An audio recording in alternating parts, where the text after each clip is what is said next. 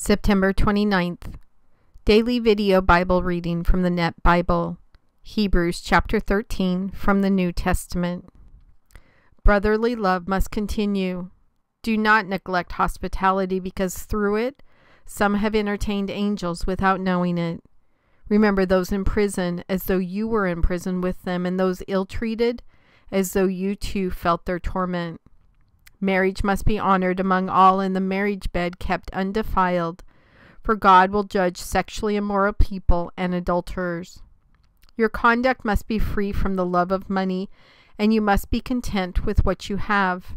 For he has said, I will never leave you, and I will never abandon you. So we can say with confidence, the Lord is my helper, and I will not be afraid. What can man do to me? Remember your leaders who spoke God's message to you. Reflect on the outcome of their lives and imitate their faith. Jesus Christ is the same yesterday and today and forever. Do not be carried away by all sorts of strange teachings, for it is good for the heart to be strengthened by grace, not ritual meals, which have never benefited those who participated in them. We have an altar that those who serve in the tabernacle have no right to eat from. For the bodies of those animals whose blood the high priest brings into the sanctuary as an offering for sin are burned outside the camp. Therefore, to sanctify the people by his own blood, Jesus also suffered outside the camp.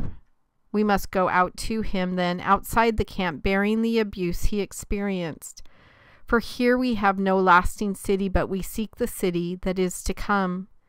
Through him, then, let us continually offer up a sacrifice of praise to God, that is, the fruit of our lips, acknowledging his name.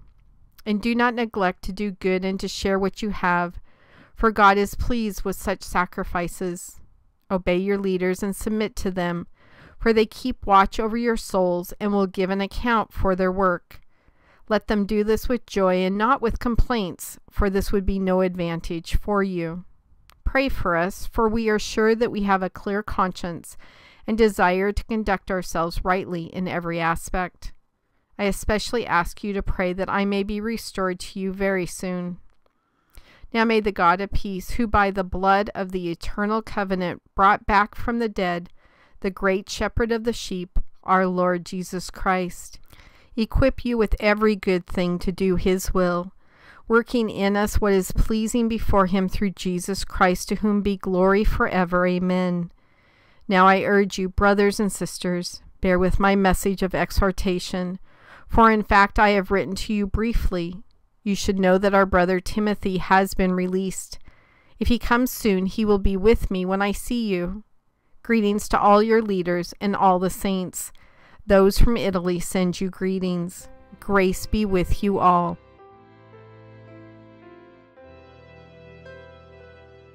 God, there's so many beautiful things to reflect on in this last chapter of this letter to the Hebrews.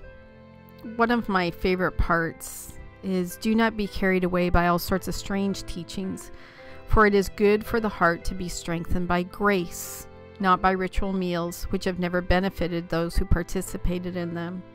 And we, because we're not Old Testament Christians, we don't have so-called ritual types of things. We don't have the old history of sacrifices and certain meals like Jewish people do. But we definitely have our rituals. We go to church at a certain time. Church is only supposed to last for a certain amount of time. We do church in a certain order each week. If we go to Bible study, we go at a certain time. We follow a certain order. And part of that's good I totally get for organization type of purposes. But part of it too, I think, is bad because we get so locked into the ritual part of it, the process part of it, the timing of it, that we forget why we're actually there in the first place. You know, it was interesting. There was a brand new person who showed up at our church a couple weeks ago, and he smelled of alcohol. He cried through most of the service and hollered some amens really loud in the middle of the sermon, and freaked a few people out in the congregation, and it really bothered me a lot. I couldn't understand, in my perhaps naive way of looking at things, I couldn't understand why we weren't stopping service to help him.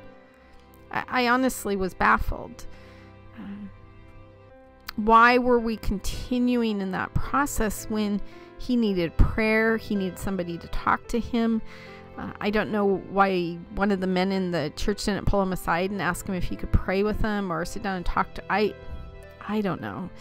And it's not really fair for me to second guess, because I did what I could during the service by talking to him and handing him a Bible and things like that. But I think sometimes we get so caught up in the processes of it that we forget why those processes are there in the first place. Strengthened by grace. Fully understanding that we don't deserve to even go to church, much less have an opportunity to have a relationship with you. And it is through your grace and your incredible mercy that we even get to begin to approach a relationship with you. And sometimes that just becomes something that we take for granted. How sad that sounds, but I think it's just something we take for granted. And the processes and the timing and the meetings and the how we do things overtake that just natural way that our heart thinks. Actually, the natural way that you created our heart, to just love you and to just seek you and to help others and to glorify you and to show other people love. God, help us to remember. Please remind us in all situations to not get so caught up in this is how this must be done, this is how this must be done. Let us remember your true heart and the heart that you put in all of us, and how it was made to worship you and glorify you and to love others. In your Son's name I pray. Amen.